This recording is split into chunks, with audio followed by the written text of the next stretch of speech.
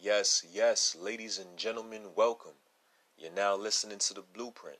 I'm your host, A. Rich, Akeem Richens, and if you're not accustomed to the saying by now, if you don't know me, get to know me.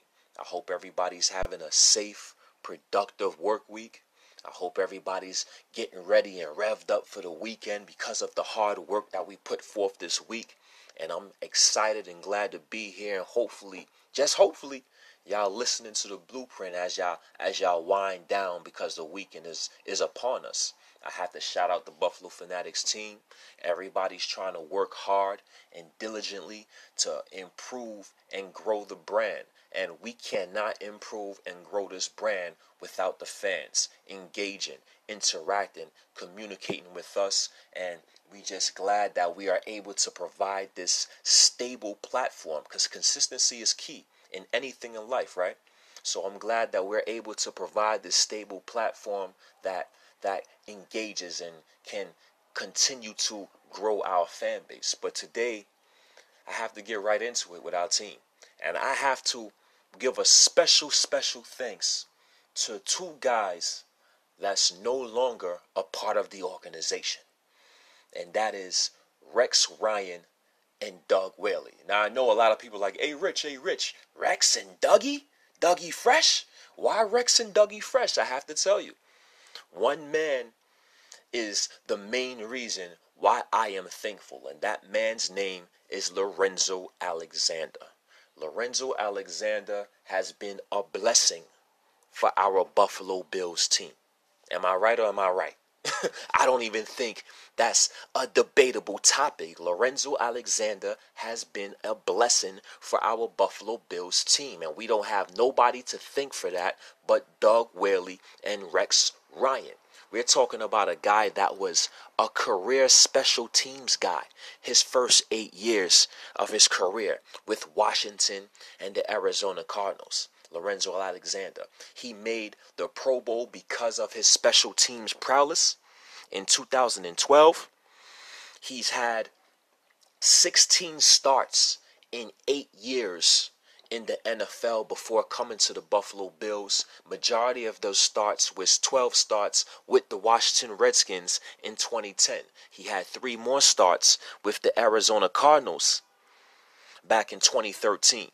But not until he came to the Bills is when Lorenzo Alexander began to flourish. We're talking about a guy that was supposed to play special teams when he came to our team in 2016. We drafted a guy named Shaq Lawson. Shaq Lawson is now in his final year of his contract. Who knows if he may get re-signed or not? It may be all dependent on his production in this year and this season with Shaq Lawson. But nevertheless, when we drafted Shaq Lawson, we thought the man was healthy, right? Shaq Lawson, he never had any issues in college.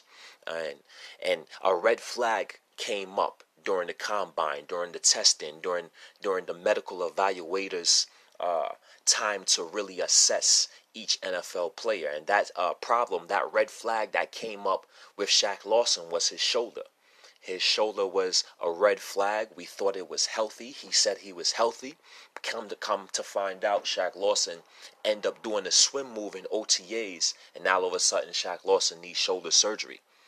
Now we have a guy that nobody knew in Lorenzo Alexander. He was known as a special teams guy at best. He comes in, fills in that role for Rex Ryan and his 3-4 defense, ended up with 64 tackles, 12 and a half sacks, and making the Pro Bowl. We have to commend the journey of Lorenzo Alexander. He stayed in the NFL because he worked hard. He stayed in the NFL because of his special teams prowess. A lot of people like to ignore special teams. Young kids, coaches, young players don't like to play special teams because they don't feel it's a part and it's a main phase of football. But Lorenzo Alexander is living proof that special teams is vital to a football team, and playing a great special teams role provided Lorenzo Alexander an opportunity to step in at outside linebacker and flourish with Rex Ryan in that 3-4 defense. Rex Ryan gets fired In comes Sean McDermott. Sean McDermott is a guy that runs a 4-3 defense. And we know Sean McDermott and we know coaching staffs, they like to keep certain guys, but for the most part, they like to get their own guys. We've seen Sean McDermott make move after move, getting rid of Sammy Watkins, getting rid of Ronald Darby, getting rid of Marcel Darius, getting rid of a lot of Rex Ryan and Doug Whaley guys. The guy he did not get rid of, Lorenzo Alexander. And that's the testament to his hard work. That's a testament to his leadership. And that's a testament to his style of play on the football field. He transitioned over to a 4-3 defense. And while he wasn't the 12.5 sack guy that he was with Rex Ryan in 2016, he has 9.5 sacks, 139 total tackles in the past 2 years under Sean McDermott's defense. So we're talking about a hard-working guy. And we know in this day and age in the NFL, you're either a 4-3 guy or you're either a 3-4 guy. 4-3 guys are not supposed to be 3-4 guys, and vice versa. We've seen guys struggle to try to make the transition over from 4-3 to 3-4 or 3-4 to 4-3. Ask Jerry Hughes. Ask Jerry Hughes how that was playing a 3-4 defense coming out of TCU. He struggled. He looked like a bust for the Indianapolis Colts. He comes to the Buffalo Bills. He plays a 4-3 defense, and Jerry Hughes has been one of the premier pass rushers ever since. It may not show in the numbers all the times in terms of sacks, but in terms of pressuring the quarterback, Jerry Hughes is one of the premier pass rushers still in this league today. Let's talk about another guy that's not on our team. Let's talk about Henry Anderson. Henry Anderson is a 3-4 guy who is playing with the Colts and got traded to the New York Jets, and he excelled playing in a different defense, in a defense that fit him. So the transition from playing one style of defense to another style of defense usually hurts a lot of guys. It did not hurt Lorenzo Alexander, and I know myself and from the rest of the fans from Buffalo Fanatics, we appreciate Lorenzo Alexander. And the reason I have to appreciate Lorenzo Alexander is because of his journey of working hard and showing that leadership. Sean McDermott was smart in keeping Lorenzo Alexander as a leader, and it is showing in the locker room. It is showing on the football field. And we're gonna hope that Lorenzo Alexander can continue to be that driving force in the locker room, on and off the football field. So shout out Lorenzo Alexander. Shout out what he was able, or what he's able to accomplish for our team, and we hope the best is yet to come. And it's crazy to say we hope his best is yet to come, because Lorenzo Alexander is 36 years old and he's been playing pretty damn good football with the Buffalo Bills. So gotta shout that man. Now moving on, we see what's going on with camp. Camp is on its way. We're well into training camp. It's not even on its way no more. We're well into training camp. We're a week before our first game, and we have some concerns, right? We have some concerns with injuries. The main concern that we have with injuries is Mitch Morse. We've made Mitch Morse the highest paid center in the NFL. And deservingly so, in my opinion. When you come from a small market like the Buffalo Bills, and when you have a need at the center position like the Buffalo Bills had, we have to do something to upgrade that position. And we went ahead and we got 26-year-old Mitch Morse. But now the question is, was it a mistake? Was it a mistake to not only making Mitch Morse the highest paid center in the league, but was it a mistake to sign Mitch Morse in the first place? The first thing I thought of is, why Kansas City never tried to make Mitch Morse an offer. Mitch Morse is a very productive center when he's on the football field. But we've seen that he's been taken into concussion protocol. This would be Mitch Morse's fourth concussion, and it has some cause to concern. I've been looking up some news and notes trying to figure out the history of Mitch Morse, and it seems like he contemplated retirement a time or two because of his concussion history. So I want to know, are we as fans, should we be concerned with his concussion history? I'm going to answer that question for myself one time. I'm very, very concerned. Our offensive line definitely looks different when Mitch Morse is out there compared to a Russell Bordine. We've seen in practices in the news and notes, whether if you're following through the Buffalo Bills Twitter or you're following through Bleacher Report, we've seen that the pressure is more substantial when Russell Bordine is in the game as opposed to Mitch Morse. Josh Allen doesn't have that time in the pocket, and when Josh Allen doesn't have that time in the pocket, it's showing in his erratic throws. So we hope that Mitch Morse can recover from this.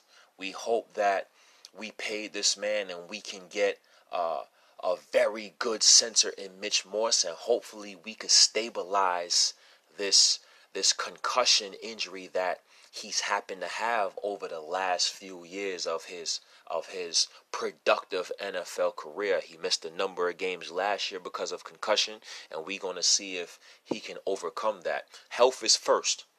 I'm the type of person, I'm a Buffalo Bills fan till I die.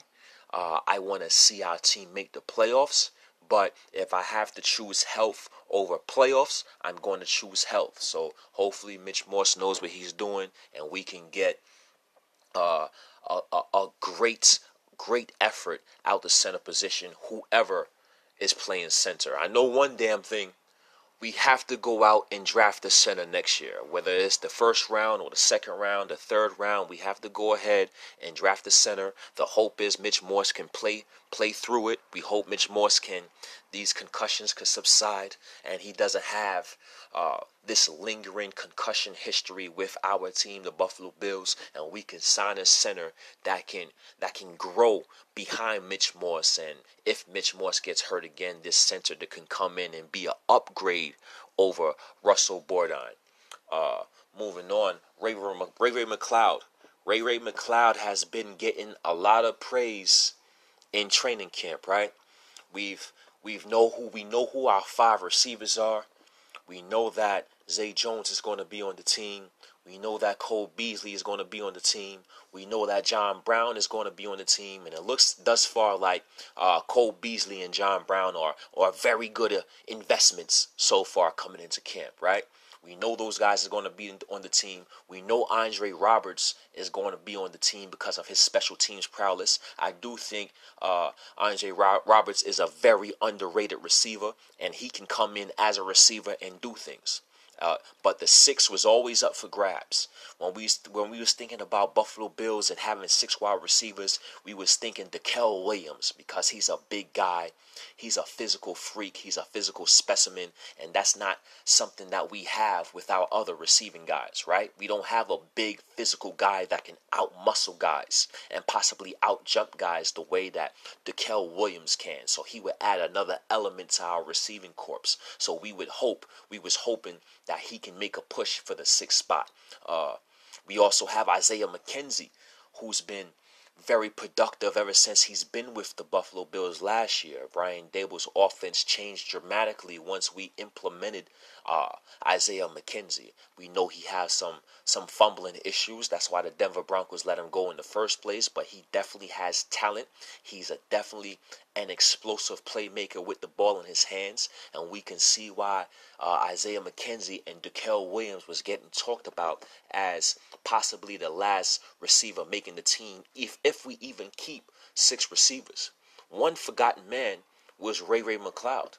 Ray McLeod has came and really challenged himself in the off season, and he's becoming to stand out in training camp. And I always thought that there are 3 types of players, right?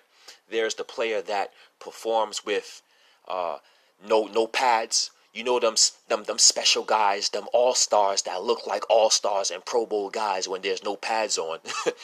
I hate those guys, by the way. I hate those OTA Pro Bowl guys. I hate them. But nevertheless, those are one of the types of guys that we have in the league. We have the guys that perform with no pads on. Then we have the guys that perform and stand out in training camp, like Ray-Ray McCloud is doing now. He's putting together a very good training camp where he's getting noticed by Sean McDermott. He's getting noticed by our receiving coach, Chad Hall. And he's getting noticed by our offensive coordinator, Brian Dable. And then we have the guys that come in when the preseason starts and have excellent preseason games. And I'm hoping that Ray-Ray McCloud can turn his great camp against his own teammates to a great preseason against other teams, against other players when they're guarding you and when they're covering you. Can you still have that same effect? Can you still have that, bring that same impressive element to the coaches when you're playing other teams? So I'm hoping Ray-Ray McCloud can transition over to an impressive preseason. And if he can transition over to that, Ray-Ray McCloud may surprise some guys and make this ball club. Let's get your thoughts when you hear this podcast. Any comments that you have, what you think, who you think can be possibly the sixth receiver. A lot of people are having some concerns with Robert Foster and him dropping passes. I'm not really overly concerned with Robert Foster and dropping passes yet. It's still training camp. Don't get me wrong. You don't want to see it. You don't want to see guys dropping passes. You want to see your guys coming out and performing, especially after a whole off season where you can really hone in on your attributes, where you can really work hard and try to get better. Catching the ball, try to get better running routes. And Robert Foster, coming out of Alabama, he was so far behind on the depth chart, he didn't get that much time to play with Alabama. He didn't get that much time to really develop his game. So this off season, being that he came along strong for the Buffalo Bills last year, especially with Josh Allen throwing the deep ball, we would hope to come and see a Robert Foster really excel in this training camp. It hasn't been the case so far at the moment in Buffalo Bills camp, but let's not go ahead and cut Robert Foster off the roster so quick. We see how training camp can fool and can give a misinterpretation on guys. And in some cases, look at Patrick Mahomes last year. Now, don't get me wrong. I'm not comparing Patrick Mahomes and Robert Foster, but Patrick Mahomes, he threw a lot of interceptions last year in camp.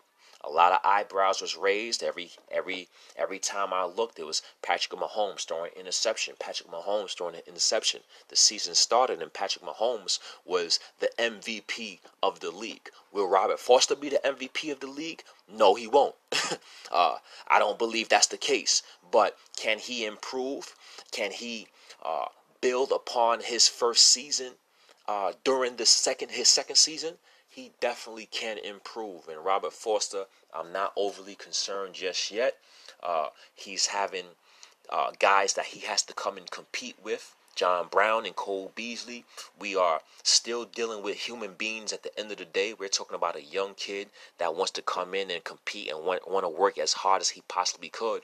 And sometimes the nerves can get the best of you, especially when the Buffalo Bills make the investments that they made. The nerves can definitely get the best of you. So I'm not overly concerned with Robert Foster, but we definitely have to keep an eye on him going forward. Frank Gore. We talk about leaders, and I talk about Lorenzo Alexander, and I talk about Sean McDermott getting rid of guys. Sean McDermott got rid of majority of Rex Ryan and Doug Whaley guys. The guys he kept that was on the last regime are leaders. He kept Patrick DeMarco. He kept a Lorenzo Alexander. He kept, it doesn't have to be the most talented guys in the locker room, but he kept guys that are natural leaders and that would help the culture and spread that good culture around the Buffalo Bills locker room, and we see why the Buffalo Bills implemented a guy like Frank Gore, a guy that's 35 years old, playing running back, that's supposed to be retired by now, that's supposed to be well past his prime. And Frank Gore is not only productive, Frank Gore is a leader, and he's going to be a leader to Sean McCoy. He's motivation to LaShawn McCoy. He's motivation to Devin Singletary. He's motivation to the entire football team. So I really love the fact that Sean McDermott continues to find older, productive leaders, and I don't think that should be ignored from Sean McDermott, Brandon Beane, and our Buffalo Bills team. And I really have to applaud that. Preseason is coming up. August 8th will be here right before you know it. I expect our Buffalo Bills to work hard and to find players that wants to be on this team. We have to find other players to fill out our depth chart. Levi Wallace is entrenched as the starter. We heard Leslie Frazier say Levi Wallace is the starter. Am I a fan necessarily of that? I'm not a big fan of that. I would rather us really have a position battle for that number 2 cornerback spot. But when you think about it again, Levi Wallace played very well last year, coming in, filling in at that number 2 corner spot, and he deserved the first crack. So I'm not mad at the first crack, but we can't ignore EJ Gaines. We can't ignore Kevin Johnson and what they can possibly do as number 2 corners as well. And the preseason is going to really show who deserves that spot, who deserves that role. Micah Hyde injured his shoulder the other day. We're going to see how he progresses. We're going to see what happens with him. Raphael Bush retired. We signed another Carolina Panther guy. I'm not surprised at that. I know Eric Berry's still out there. Eric Berry is in my opinion, a very good in the box safety. And if Micah Hyde having any injury issues, any lingering injury issues, I think Eric Berry should be one of the guys that we can call and that can fill a role. We talk about leaders. This guy has to be a leader. This guy overcame cancer. This guy battled back and worked hard and was determined to get back in the NFL after he had cancer. And we know cancer can be a serious thing. Both my parents had cancer. My mother and father had cancer. My father made it. My mother didn't. So it's definitely serious, and I definitely have to commend Eric Berry for even coming back and excelling and playing at a high level football after he beat cancer. And that's a guy that I would love to have on the team if we have lingering issues in the safety positions. Episode 10 of the Blueprint, man. I hope everybody's enjoying. I hope everybody's going to continue to follow along. The key to being great is being consistent, and that's what we are. That's what we are doing. We're not attempting to do it. We're doing that over here with the Buffalo Fanatics, and we just hope you continue to support, continue to grind with us as we build this thing and we take this thing all the way to the top. Shout out Rico. Rico's doing an excellent job on the YouTube podcast. Not the podcast, his YouTube channel. Have to shout him out. He has a bunch of listeners. He has a bunch of fans, and deservingly so. I call him the king, King Rico, and I call him the king for a reason. The king of content. We have a lot of kings with the Buffalo Fanatics. Got to shout out Bobby in what he's continued to produce as the content king on Instagram, providing that information minute in and minute out, and we just continue to strive to be great, and we hope y'all continue to follow, and y'all continue to support and get other people to support as well. It's been fun, man. I'll get back more next week in indulging and going in more on the Buffalo Bills. Our first preseason game is coming and is arising quickly. I believe it's against the Indianapolis Colts, and I will be here to talk about the first game of the season, of the preseason, next week, and how we did with the starters and our bench guys. But for now, episode 10 of the Blueprint. It's been fun. I'm A. Rich, Hakeem Richens. If you don't know me, get to know me. Until next time. The podcast you just heard was made using Anchor. Ever thought about making your own podcast? Anchor makes it really easy for anyone to get started.